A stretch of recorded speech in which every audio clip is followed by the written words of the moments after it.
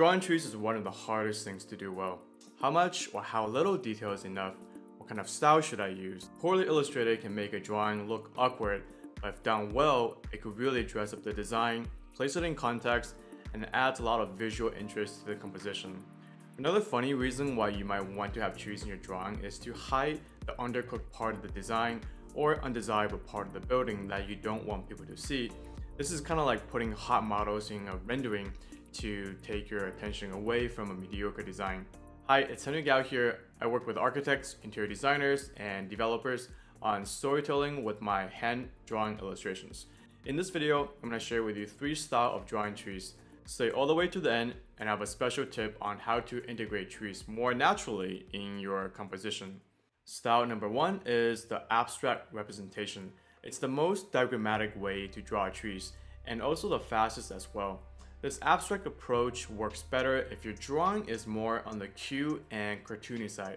It's also good if it's part of a conceptual diagram to something else like an axisymmetric view where a detailed representation of a tree isn't needed. The line work are fairly simple and straightforward. Most are done with a fairly continuous stroke without a lot of ins and out. In this case, less is more. It's actually better to draw as little as you can get away with, as long as someone can tell it's supposed to be a tree. When you're drawing trees this way, you're not really showing the species of the tree, which probably isn't important. If you need to convey more information about the context of your building, say it's in an area where there are a lot of deciduous or coniferous trees, then the next approach might be better.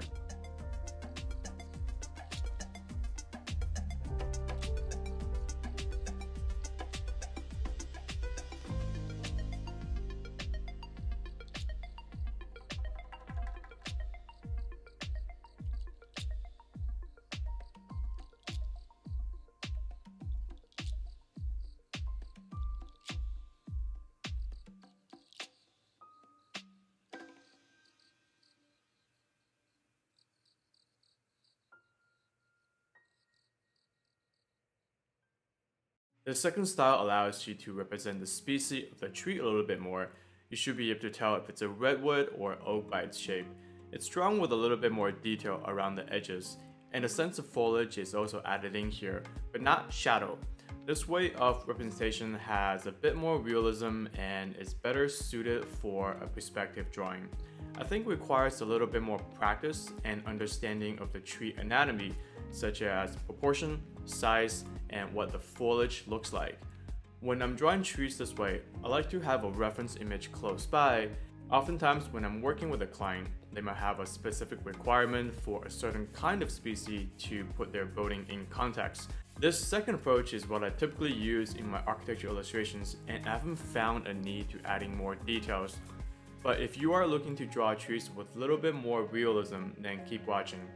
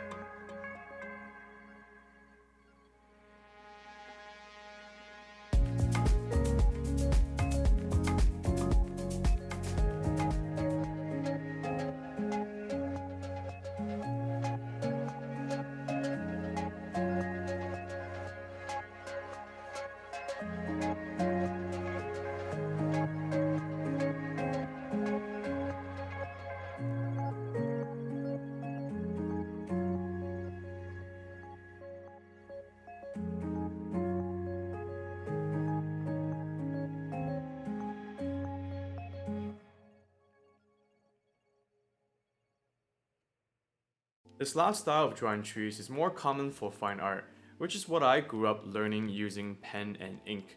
This is the most time-consuming way to draw trees because the amount of details required is definitely on the high side. What separates this approach from the other two is the addition of how shadow and light are represented. Drawing this way, you can communicate a better sense of depth, where the light falls on the foliage and where things are in shadow. This contrast between the highlight and the shade is what gives its three-dimensional quality. In the context of architecture drawing, this is probably not needed for most people. Although before rendering became a thing and then the norm, for hundreds of years, this type of drawing was actually very common and often produced by a professional illustrator whose job was to represent architecture in context.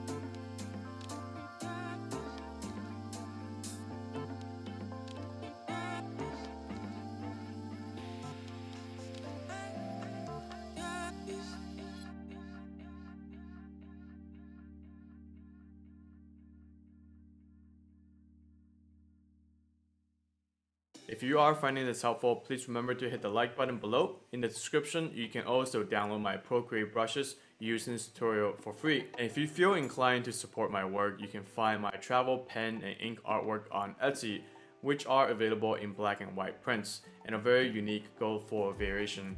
They're great to remind you of your favorite city, a monument, a national park, and also it's a really good gift for a friend that likes to travel. So now you have some options with style and application. If you're not sure which approach you like the most, try drawing it out with your own hand first and see which style you gravitate more towards to. To help you with this, I've also provided a free template with a 3 style of drawing in a file so you can trace over as practice on your own. I think this is one of the best ways to learn. The link is in the description below as well. As a bonus tip, when planning your composition, try to identify your foreground, midground, and background first. Having a detailed tree and vegetation in the foreground can make your composition more dynamic, and it could fill out some negative space that you have in a corner. Midground trees is important to complement the design and architecture, but be careful how much detail you put into it to avoid competing with the design. Background trees are the furthest in your scene. They should be drawn with the least amount of detail. If you put too much detail, they will make the drawing a little muddy. So I hope you found this video useful if you are intimidated to draw trees. And in a future video, I will be teaching you how to color on the iPad, so make sure you stick around and subscribe.